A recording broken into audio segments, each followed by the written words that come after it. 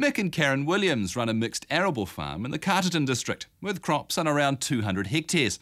They grow feed barley, seed peas, ryegrass and red clover, as well as high-value hybrid vegetable seeds such as chard, onion and sweet corn. The Williams were the Supreme Balanced Farm Environment Award winners in 2013 for the Greater Wellington region. Mick believes their strength lies in the team culture on farm, between family, employees and the people they do business with. Consolidation is probably our focus at the moment. Bank manager would be pleased to hear us say that. So I guess future-proofing is reducing the debt is the main thing, and keeping up with the latest technologies in farming too, even in terms of making sure we're not falling behind. This year we've got 125 weaner Friesian bulls and Friesian cross bulls on, so we buy them 100 kilos sort of late October, November, and we will hopefully be, majority of them should be killed by the following Christmas, so at 250 kilo carcass weight. Just about all our crops are spring sown, so over the winter we're putting everything back into Italian ryegrass and forage rape, and we're finishing approximately 5,000 lambs a year for Cabernet Foods, which is the local abattoir. It's quite a good mix having the lambs. It's a good break over the winter from the cropping side of things, and in terms of breaking down the crop residue and things, having that livestock component really helps. As the crops are harvested in January, February, March, we get straight back in with the direct drill and planting Italian ryegrass, which is our own kept seed. And so yeah, we get that in, give it a squirt of water if need be, and then we start getting the lambs in. So this year it was more April by the time we got the first of the lambs on. This is the first draft. They've done quite well. We're getting 3/4 of them are ready to go. We're down here on what we refer to as the accretion, which is our paddock basically running closest to the river all the way around the farm. It's a freer draining stonier type soil, and so the river's only 50 metres away, so it will go under a bit more periodically. But it fits in well with the whole operation, because one of the things that we're quite fussy about is looking after our soils, and one of the ways we look after our soils is the cattle don't go onto any of the cropping soils when they're too wet, and that is where this fits in quite nicely. They can come down here over the winter, break fed, and you don't really make too much of a mess. It's quite a key bit of the overall operation. The dairy bulls do come in sort of pretty much two lines. We get a line from Tauranga. There's 3 different dairy farms up there. We've been sourcing them from about 4 years now. So it's a direct deal, and they're sort of October. And then this lot, they came from 2 lines from the fielding sale.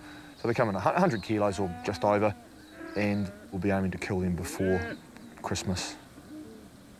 The cattle are mainly for ease of livestock over that spring-summer period when we're busy with cropping. I don't have time to be dagging lambs and checking fly strike and things, so the cattle are just a good fit on the areas that we don't crop. So there's a few areas just with trees and just areas of land that aren't suitable for cropping, and cattle are the best fit for those areas over the summer. We're in a lease block in Moreton Road, just east of Carterton, 24 hectares. It's just a short-term lease that we've taken on. We're putting some Italian into barley stubble for some winter grazing, and hopefully we'll get a cut of silage off it in the spring. This is the cross lot, the bacon no-tillage drill. We've been using it on our family farms since 1998. So this is the 3rd drill, I suppose, we've had. It is at the high end, but we believe that it's the best drill for our situation.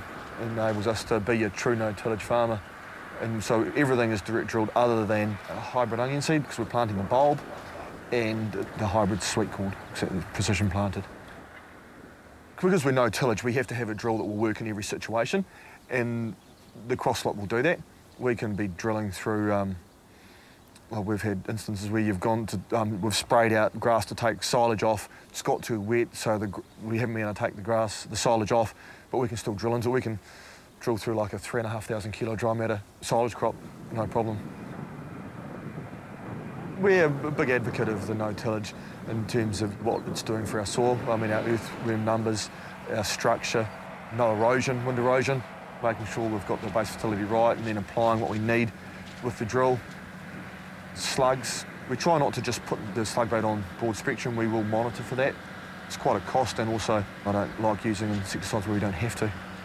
And then monitoring for pests post-emergence too is an important part of the process. Because looking after the soil is a big part of our operation, our most recent purchase is a tracked combine. Occasionally we've had the odd wet harvest, and with those tracks they say that we reduce compaction by up to 50%. So if we can reduce that, it's a big saving going forward as well. My background was in resource management, and experience was mostly with councils and local authorities, and a lot of what I was advocating for in those roles was about enhancement of what's going on your properties, and through various aspects recommending setting aside area and riparian margins and things. And so when I met Mick and moved onto the farm, it was a great opportunity to be able to actually put into action what I'd been advocating for to other people. When we first moved onto the farm, these streams were full of willows, and when it was flooding caused a lot of problem with spilling water quite quickly onto paddocks.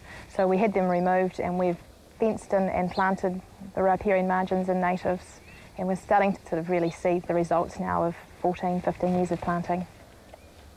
These aren't margins that you make money out of anyway, so it's not any great loss to the farming business.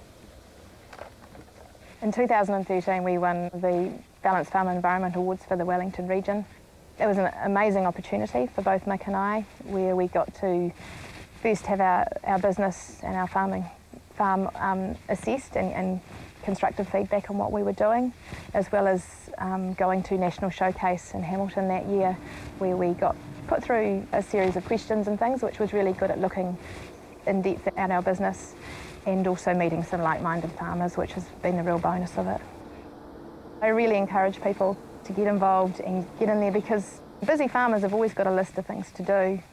It's the way because you're a successful farmer, you're progressive, there's always things going on. So get in there and get involved, and the feedback and the networking that you'll get out of it will be well worthwhile.